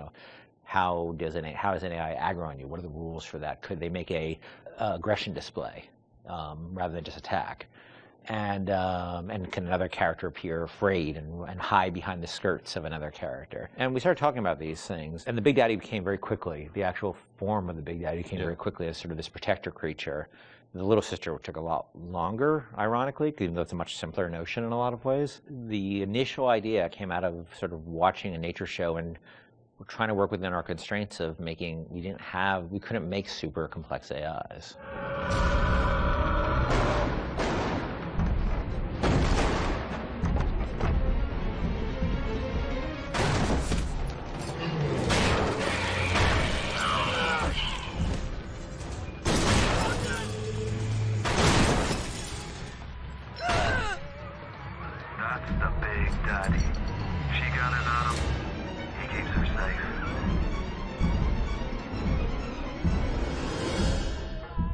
Because when we first got the system up and running, this is before the playtest, we weren't really thinking about player facing these things. And we had this entire system set up that completely simulated what would happen. And you'd play through the vertical slice and you walk into a room and everybody's dead because the system would work perfectly. And you weren't there to see the fight. Yeah. And we track they weren't called Little Sisters at the time, but we track how much they were harvesting, and it was all like a Command and Conquer level simulation. Yeah. And players didn't care or notice. Yep. And so we just abandoned all that stuff. Yeah, so that took us a step towards, how do we present this to the player, then how do we make the gatherers, which we called them at the time before Little Sister design came on, like how do we make them empathetic towards the player, how do we make the player want to engage with that, because at the time they were just slugs. Right. So which is a horrible design. Originally were slugs, right? Yeah. Not actually. Which is a horrible design in so many ways because you don't care about slugs, and they're also on the ground, so you don't see them. They're not like at eye level, and they're dark. So. But you still have something. We had the trailer had like the same, or not the trailer, the demo. Our prototype we did, so had the Big Daddy sort of like interacting with the little slug. And slugs crawl around the Big Daddy? Or no, it's this awful little mesh. Right. Yeah. It's like a little beetle, sort of. Yeah, it was terrible. Yeah, and they were protecting. And they had protecting the beetles. The beetles? What? And the Big Daddies had 2 drills. They didn't have a hand, so they could. There's no way they could like. It's just fascinating me because like the Little Sister, it's like there's such humanity in it, which you really connect with. Which seems like you would think that would be the obvious thing. Yeah. We're not very smart. The idea of sort of choosing to engage the Big Daddy. I mean, when I was first time I played the game, that was always profound to me because you sort of sit there and like, am I ready for this? And your choice to sort of like the kind of opposite of stealth, like when you want to be discovered. Was that always the mechanic with the Big Daddy? Yeah, the idea was that they would have very particular rules about engaging with you that were entirely dependent on how the threat level towards, not them, towards their creature they were protecting. Yeah, that was set, and then as you worked through it, I'm sure there were conversations about how difficult do we make these fights and sort of the balancing of that, and even, with the game, you don't start off with a Big Daddy fight. It's a little ways into the game until you actually get to that. So that was sort of debated. You actually encounter the notion of Big Daddy and Little Sister many times before you actually are freed into an arena where you can actually fight them. You see them sneaking out, pipes. You see them. You see them walking down a hall. The first time you see Little Sister, she's harvesting, and then you see the Big Daddy come and protect her.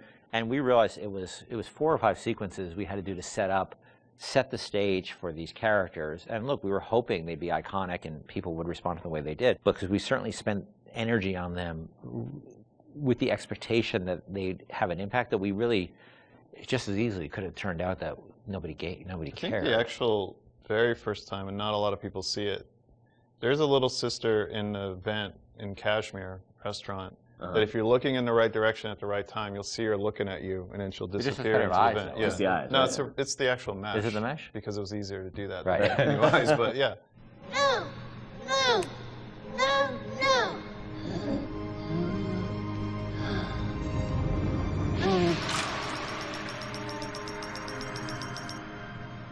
Thank you. The path of the righteous is not always easy. The thing as you play through the game, I think the moments with those sort of encounters certainly stand out to the player. For you guys, as you were developing it, was there a debate about how often to sort of have those encounters? Like, like how many Big Daddies would there be? How would that play out? I mean, was that something that sort of changed as you? No, I think we decided there would be 3. I think it was 3 per level. So 3 and 2 in smaller levels. We did have a third Big Daddy that was mostly finished, but we couldn't make it fun. Like that last 10% of an AI is always like, where's the fun? Like, how do you really make it fun? I think they put it into Bioshock too, didn't they? They might have, yeah. They might have, I don't know. But it was fully rigged, fully animated, but we just didn't have the time we needed to really, really polish it. So we ended up shipping with the Bouncer and Rosie. Hunting the Big Daddy, that demo was a huge moment, I think, in the game's kind of marketing campaign. And that really, I think, sold the tension of that battle. When you showed that, did the entire game feel like that, or was that really more of just like a vertical slice of what you wanted the game to feel like? That at that point was more what we wanted to feel like, because the Big Daddy had a lot of problems at that point. But we were confident we could do that. Like, we wanted to make sure that was an experience we could deliver on. And it was like it functioned, but it would do really weird things. Like, it had this tendency at the time to, if you did the wrong thing, that it would turn into basically a super ball and start like a tiny little super ball. The Big Daddy would go, turn to a super ball and start bouncing off the ceiling and walls like a million miles an hour. Do you remember why you did that, or what was going on? I'm sure it was some physics bug that And so that actually happened. Sometimes we were doing the demo, and Joe Falstick, who was the guy running the demo with me in Barcelona, was very good at making sure that he turned away from the Big Daddy. Like, oh yeah, I guess we killed the Big Daddy. He must be dying over there.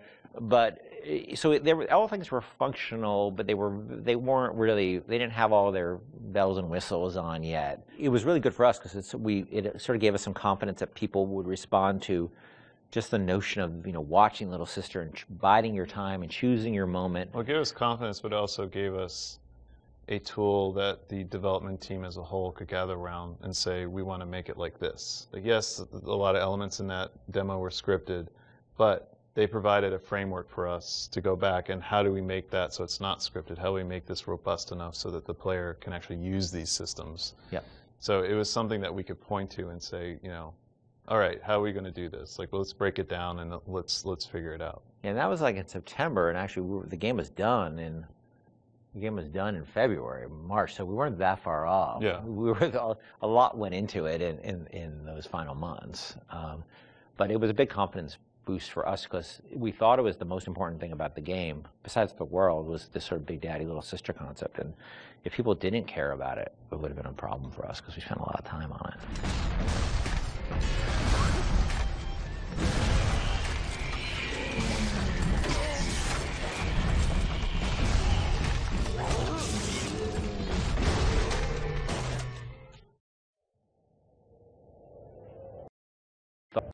To kill, to harvest or not to harvest, the moral dilemma that follows you throughout the Bioshock experience and defines the fate of the player.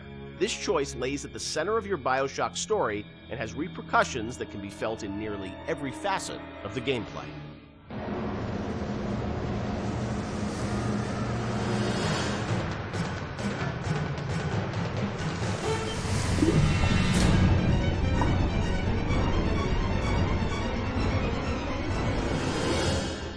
Part of Bioshock's lasting legacy, of course, are the Little Sisters and this moral choice that presented itself to the player. Everyone became a water cooler conversation about, like, well, did you save them? Did you harvest them? That concept, Ken, was that something that came about early in development, or that binary choice? When did that come into the game? I don't remember when. I mean, we had the concept of them being protected, but I can't remember when you actually chose. Yeah, it certainly wasn't. When there were slugs, it was not meaningful. I think there was... do you salt it? Do you not salt it? Yeah. There were resources that you could get, but there was no choice there, right? The choice was, do I want to fight the Big Daddy or not? Yeah.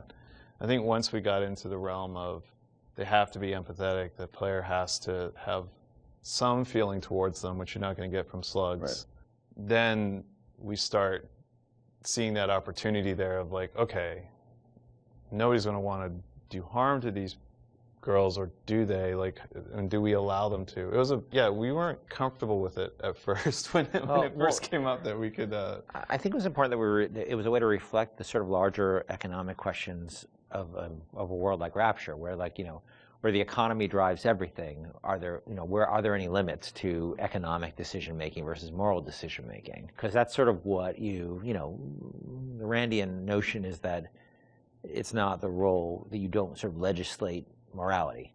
Let's try to take that to an extreme and see where that ends up. And Little Sisters sort of became that. And in this world, they became a commodity. And the question we have for the players, are you willing, they're a commodity to you as well, potentially, or you want to participate in the commodification? There was, I think, a fair amount of nervousness internally at the publisher about it for a little while, but pretty quickly they were able to sort of say, look, we trust you guys and go, do this. And I only had a few, the press, and this sort of happens over and over again, the games press worried a ton about it and like would wring their hands about it. They ever recognized it was a setting topic, but that it was done to a larger purpose, that it wasn't just sort of like, hey, this is the game where you kill children. And whatever, and that was a sensitivity. I know that like you guys wanted to call them little sisters, not little girls, and it was and it wasn't, it wasn't killing them, it was harvesting them. And I mean, you did some things probably on purpose, right, to sort of explain that this, you weren't doing anything vicious to them, right? Well, I mean, you do sort of, they do sort of disappear out of you, and a big slug out of their belly, comes up that you. Well, we didn't want that to be graphic. We wanted to be very clear that you were killing them. Yeah, right. Yeah. But it was not intended to be a prurient in terms of, hey, this is a simulation of pulling a sea slug out of a little girl's belly. But we wanted you to understand that you were making a very diabolical moral economic pact there. And we think that came across, and I think it came across well enough. And I think the test of how well it came across is, I think most people didn't really thought of it as am I willing to do this thing or not? Right. And people would tell us stories how like their girlfriend saw them harvesting, and then they literally slept on the couch that night. Right. And that's that's an interesting, that was interesting how people connected to a 3D mesh that's really no different than any other 3D mesh in the world. Like this little sister, she's not a person. She's a 3D asset, a virtual 3D asset, right, that has a voice actor connected to it who's an adult woman. And nobody was actually getting harmed, but people still emotionally connected to them and made an emotional connection. And also, I think when you're playing, you don't really know what the impact of that choice is. Yes. And that's sort of the curiosity of like, you're a gamer, so it's like, am I going to game the system? Which one should I pick? How does this impact things as you go through the game? It's never really fully clear what that choice is going to lead to, right? And the ambiguousness of that was something you wanted to sort of create mystery around throughout the game? Yeah, we went back and forth a lot about what the rewards for harvesting versus saving would be, and actually I think we should have really pushed further that the rewards for saving were much more, should have been much more meager than the rewards for harvesting, just to really sort of put you up against the wall, push you up against the wall and say, are you going to stick by your moral guns here? Because you're going to pay for it. Because that's usually the way life is, right? It's always harder to take a moral path than it is to take an amoral path. But there's incentives to take amoral paths because it's the easier path.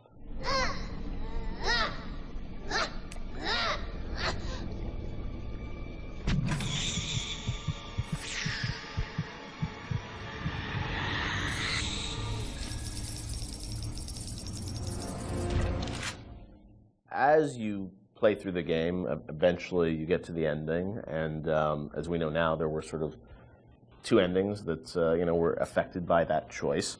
And that was something at the time, I know you said publicly that you weren't in favor of sort of having two endings. Was that in part because, the game is about not having choice, or did you think that, the two endings were, I don't know, like, I'm interested for narratively, like, why you didn't want to go that path? It seemed forced, given that the game really sort of almost made a joke, a meta commentary joke about the lack of agency in games, the lack of meaning of those choices, given that you have these two endings. I guess you could make an argument that, well, you were free, you were given choice of the, once Ryan's dead, and that's really what it's about. But I think we also didn't really have enough time to execute on those super well. I was pretty happy with how the happier one came out, with the sort of little sister focus, but it's a much more subtle story than I would have time to tell about your slow descent into you know, moral chaos and, Right. and dissolute living and all the things that sort of come along with a life that is sort of separate from a moral structure. It's a long story. And I mean, you were just switching a cutscene. It wasn't like you were doing sort of a No. whole other level that was different or something. So the choice was... There's 2 cutscenes with very tight time and economic or constraints. just start a nuclear war. Yes. And that's not, you know, You're a that's, nice guy, or you start a nuclear war. yeah, and because we had so many problems on our plate, that was something I had to sort of do in the spare time. So I was pretty happy with one, but not very happy with the other. I know you had said publicly before that there was another sort of more ambiguous ending that you had originally planned, or what would you have done?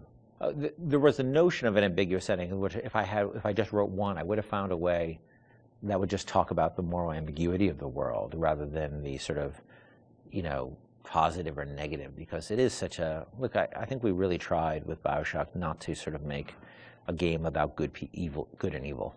It was really about circumstances and what circumstances lead people to. Right. And how they delude themselves with ideology to do things that they would think are evil, but it's okay because it's for the good cause. Right.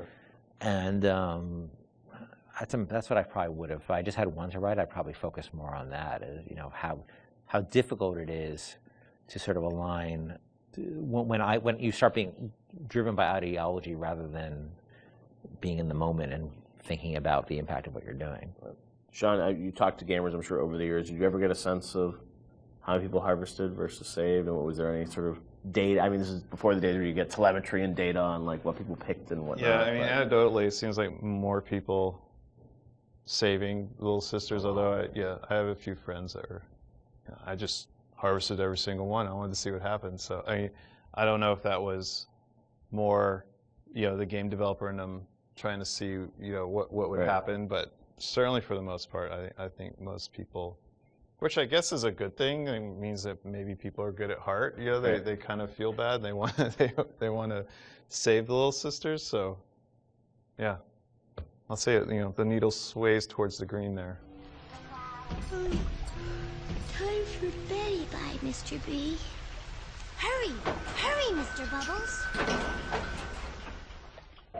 The illusion of choice is a thinly veiled dynamic that drives many single-player gaming experiences. And while many developers spend a lot of time trying to convince players that choice is real and authentic in their games, the truth more often is that choice is a superficial concept in gaming narrative.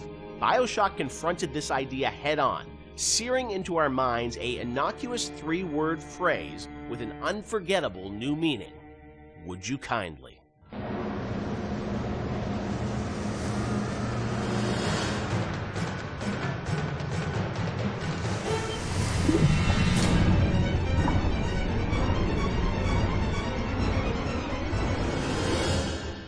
Of course, one of the most memorable moments in the game is the "Would you kindly" phrase and the reveal of how that's been motivating the player throughout the entire game. It's still, to me, one of the most classic kind of narrative moments in games in the past decade. What's interesting about that phrase is that it didn't always start like that. Can you tell us sort of about the evolution of sort of the the conditioning of the player? And there was once Excelsior was the phrase once. Yeah, this is. I'm trying to recall some of this. So we had the idea, because we had the Andrew Ryan scene very early, and we knew sort of all the events that would happen. There were phrases before there was "Would you kindly." The notion existed and what it meant and what it was, but we didn't actually have the phrase "Would you kindly" until later. So we had a bunch of terms we threw in there. And like Excelsior was it for one point. That's probably comes from my Stan Lee fanboyism. Was that like so throughout the game? It would have been like Excelsior. Just randomly say that. There are some things when you're making games you just sort of throw in as like. We need Sounds something. Cool we need Why don't you head over there, Excelsior? And then it sits there for a year. Right. And then all of a sudden you kind of forget it's not good, right? And then until somebody comes along and says, "Dude, seriously?" Yeah. Or you meant it to be like a stub in. You never meant it to actually gain traction, and then you're like, "Oh crap." But that sense of some phrase or word being repeated throughout the game that you wouldn't really realize its meaning until later, that was there very early on. Yes, yeah. And the fact that you would have something that seemed like a non-thing and then came back at you like a freight train later on it was there from pretty early. Sit, would you kindly? Stand, would you kindly? Run! Stop! Turn. A man chooses A slave obeys. So that phrase evolved, but talk about that, the sort of meta-narrative of, being in a game, thinking that you have a sense of choice and making these decisions, but then obviously realizing that the player ultimately didn't have choice or was conditioned in a way that they would react to that. That was, sort of a new idea for a game. Where did that come from on your side, Ken? I mean, was there sort of a deeper sort of, meaning behind it?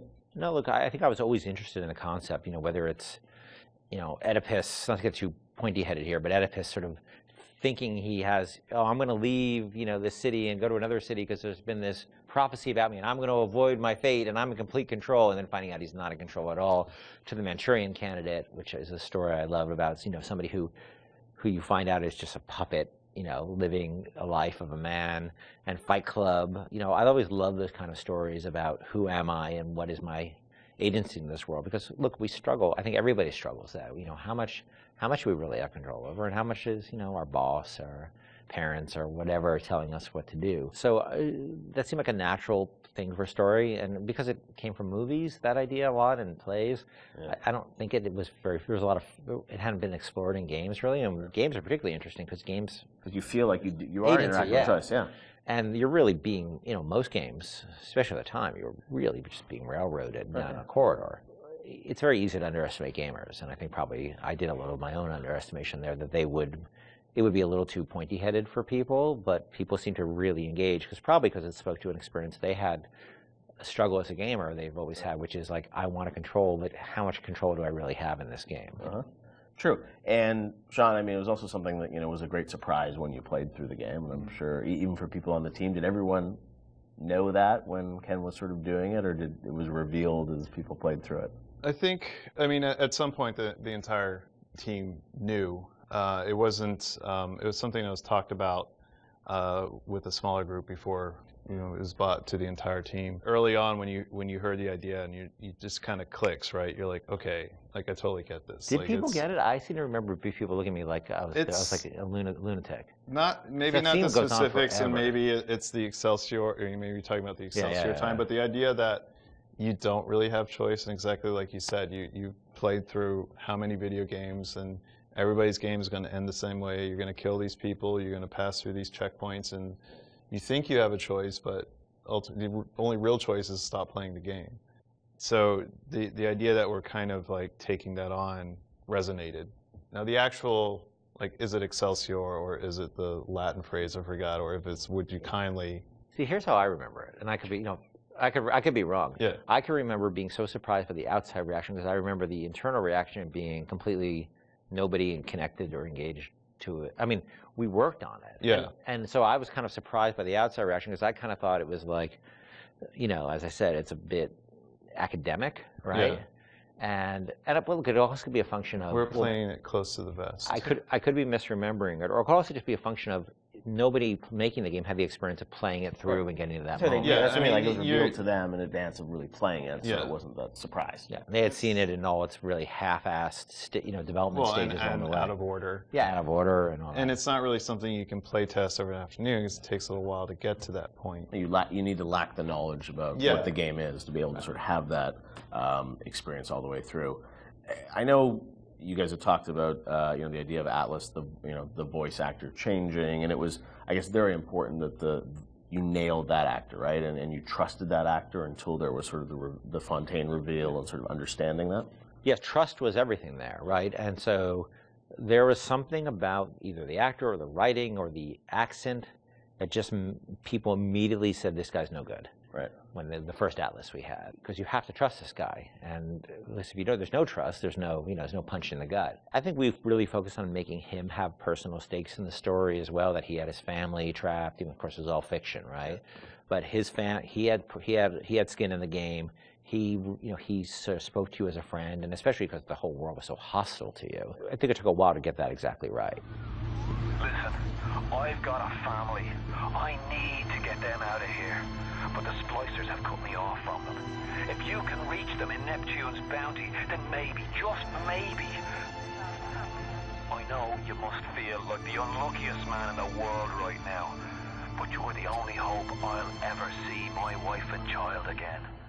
Sean, What do you hope is the kind of lasting legacy of Bioshock? 10 years hence, a lot of things you guys were doing, have sort of become common now, right? With, upgrades and moral choices in games and whatnot. But it was really pioneering work a decade ago. When you reflect on it, what do you hope people remember the game for sort of pushing forward? For me, it's telling a story with the medium and how we used everything available to us to tell that story.